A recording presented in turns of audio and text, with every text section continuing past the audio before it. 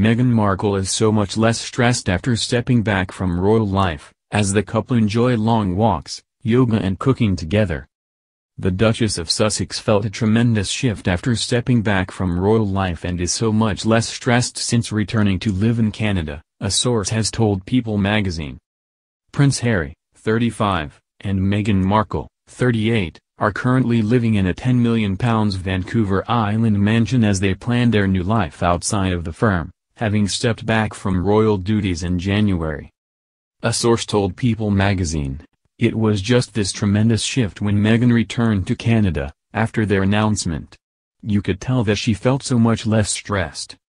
It comes after reports Meghan was miserable in the UK and had been suffering from anxiety attacks about her future." The Duchess openly admitted to struggling with life in the royal family months before she and Prince Harry announced their decision to quit the firm. Meghan herself admitted to struggling after the birth of Archie, and a friend recently told DailyMail.com she was miserable in the UK and wasn't sleeping well and started having anxiety attacks about her future. While speaking of media scrutiny in an ITV interview that aired in October, the Duchess said, "Not many people have asked if I'm okay. It's a very real thing to be going through behind the scenes."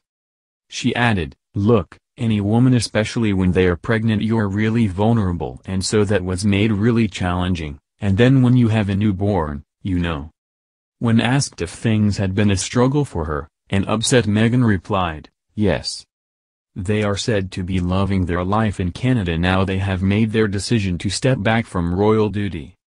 The couple are believed to be enjoying taking long walks and doing yoga, while Meghan has been cooking as they adjust to life in Canada. Last month, photographs showed the Duchess carrying her son as she walked through a park near the enormous mansion while wrangling her black Labrador Oz and Beagle Guy. The Duchess was visibly enjoying walking in picturesque Horth Hill Park during her stay on Vancouver Island. She and Harry took a hike there on New Year's Day, before he flew back to London to sort out the details of their split from the royal family. It is now expected they will spend most of their time in North America, meaning Archie will have little contact with his cousins Prince George, Princess Charlotte and Prince Louis or his aunt and uncle, Kate and William. Meghan quit her role in the U.S. legal drama Suits in 2017 after becoming engaged to the Duke of Sussex and joining the royal family as a working member.